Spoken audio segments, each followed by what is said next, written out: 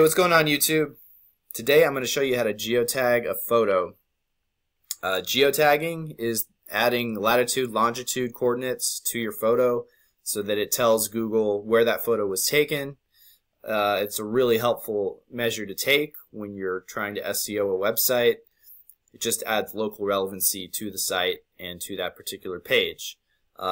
This is done when you take a picture on your iPhone. You can see where that picture is taken. That's geotagging, but right now we're going to do it on a computer with just random images because you can. So what I'm trying to do is I'm trying to rank a particular page for the term Temecula. Well, there's more to it than that, but Temecula is the area I'm trying to rank in. All right, so what I'll do is first you got to find the picture, and I'm going to use this one. This is Old Town Temecula. So I'm going to save that. Save it there. And then I'm going to go to this website called Geo Imager. And this is the easiest way that I've seen how to do it. All you do is drop the photo in here. Go down. Alright, so the photo's there. And see if I can, there we go. Alright, so as you can see, the photo shows up here in the lower left. Now what we want to do is we want to make sure we're using roughly the same coordinates for where this photo was taken. Right, so this is the picture of Old Town. As I said, this is Old Town Front Street. I happen to know, because I've been to this area, that this is around the correct coordinate where this photo was taken. Now, it doesn't have to be that exact, but since I know it, I might as well make it exact.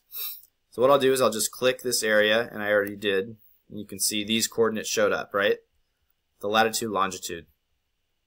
So I'll go down here, and I will, oops, let's go right there. All right. So I have my geotag here. It's showing up here with these coordinates, right? From the point I dropped.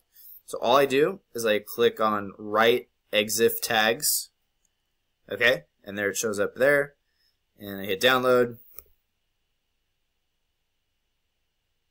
Okay. Then I go here. And I go to here. Alright. Replace. Okay. So now I have the file, and now I'm going to drop it in on my website. Taking the steps toward local domination. So I think I'm just going to put it at the bottom here, underneath this text. I'm using Thrive Architect for my website builder. So I just drag and drop the image element, and then I go in and I choose the image. And here's the image. Now, if you want proof that it has the geotag we just applied, you're going to right-click the image and then click Properties like I just did. Come up with this little window. You're going to click on Details, scroll down, and it's going to be here. Those are the coordinates we just entered through the geotagging website I showed you. So this is geotagged. So we're going to hit OK, and we're going to hit Open. And I'll just add an alt tag. Why not? Why not add some alt text? Alright. And insert into post, and voila. So picture is in my post now, and it is geotagged. So I'll save it, and we are good to go. So I've heard mixed things about geotags. I've heard a lot of people say they're not a huge deal for SEO, but in my experience, I think they are important if you're doing local SEO. If you're doing national SEO or any other kind, it's not a very big deal. But if you're trying to optimize a local page for a certain city, then why not? I mean, it's so easy to do, and I just showed you how to do it. It took me 5 minutes.